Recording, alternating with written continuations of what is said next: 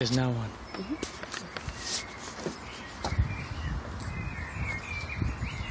Hi, this is T.H. Culhane for Solar Cities. Isabella Culhane behind the camera. And today we're commissioning System 3.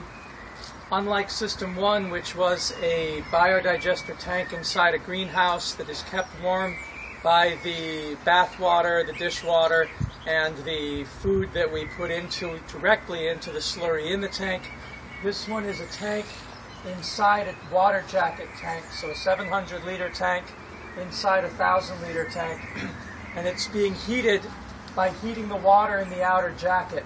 That keeps the digester warm. Two methods for heating. One is a passive solar system. This radiator in a box of glass is taking the cold water from the bottom of this tank. It then heats it up, and because the top input is higher than the top of the solar panel here, the hot water thermosiphons into the water and replaces it as the cold water comes back in, heats up, and goes in. So there's a thermosiphoning system that operates every time the sun is shining, and as you may be able to see from this dial, we're now at about 50 degrees centigrade inside at the top of this. So it is thermosiphoning. But there's going to be a lot of days when there isn't enough sunlight, and that's where we have this stove here, and this is the inside of a gas shower that I got from Cairo. Usually this is upside down.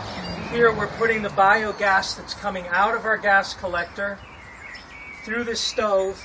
The stove is heating the heat exchanger, and then again the cold water is also coming from the bottom of the tank and then going into an input at the top of the tank.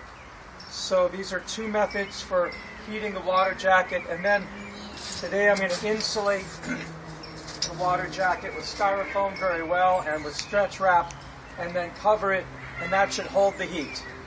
Thanks a lot.